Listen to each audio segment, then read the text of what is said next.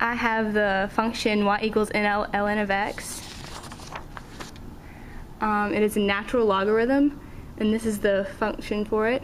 It is the inverse of y equals e to the x. The graph in black is the original graph, and the orange graph is the inverse, which is the y equals e of x. The domain of the graph is x is greater than 0. The range is all real numbers.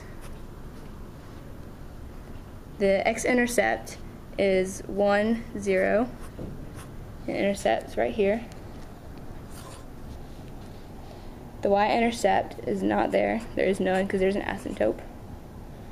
It is increasing. It's not decreasing. Concavity is down. And the y-axis is the asymptote right here.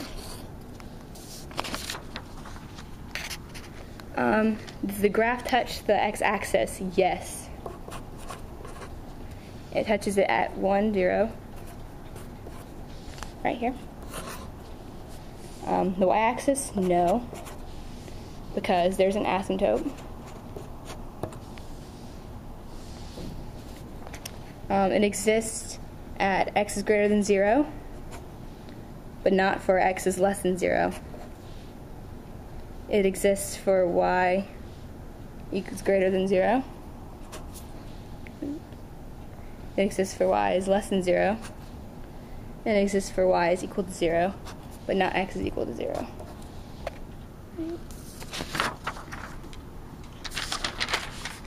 For translations, to translate the function, write 3 in horizontally. The original graph is here. Write 3 would move it this way to make it look like this.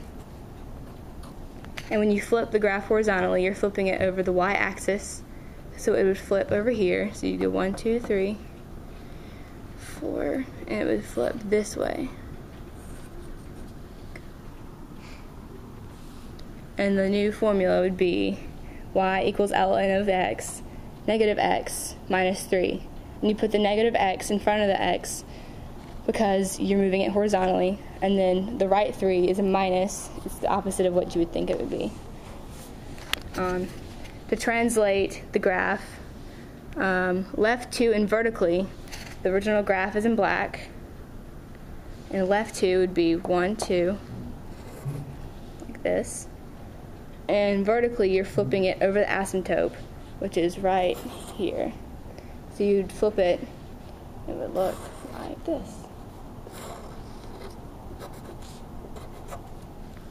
Right here. And the new formula would be negative ln of x equals parentheses x plus 2. And the negative goes in front of the ln because it's flipped vertically. And then the plus 2 is opposite of what you would think because it's moved left 2. And it flips over the asymptote.